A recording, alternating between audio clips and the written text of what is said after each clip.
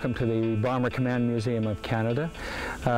We established the museum starting in 1986 under the name of the Nanton Lancaster Society, because at that time all we had was an old Lancaster sitting outside, and it was getting ravaged by vandals and weather and so on.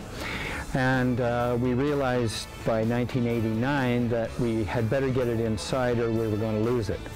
So by 1991 we had raised enough money to build the hangar that you're in right now.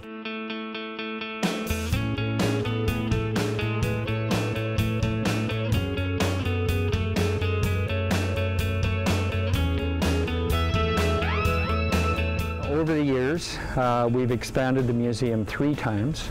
Added 60 more feet on the back end of it, added a library and shop area and so on to the north. And our latest one was back in 2007 when we added about another 11,000 square feet on the north side, and called the North Hangar, where we restore different aircraft.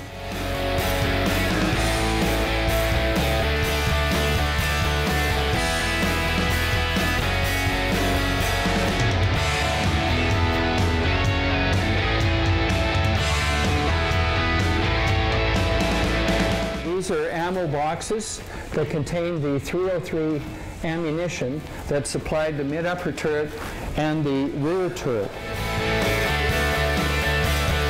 We started out with just 1 aircraft, the Lancaster. Now we have 14, and we are going to make 1 flyable, the Tiger Moth aircraft, number 4080.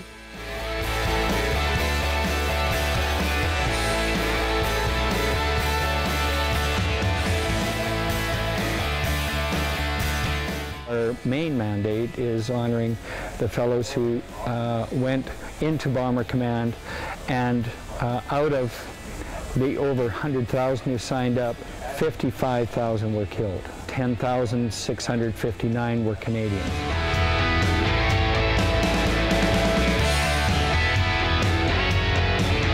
Everything you see in here has been restored by volunteers. We are the only museum that is solely dedicated to Bomber Command in Canada.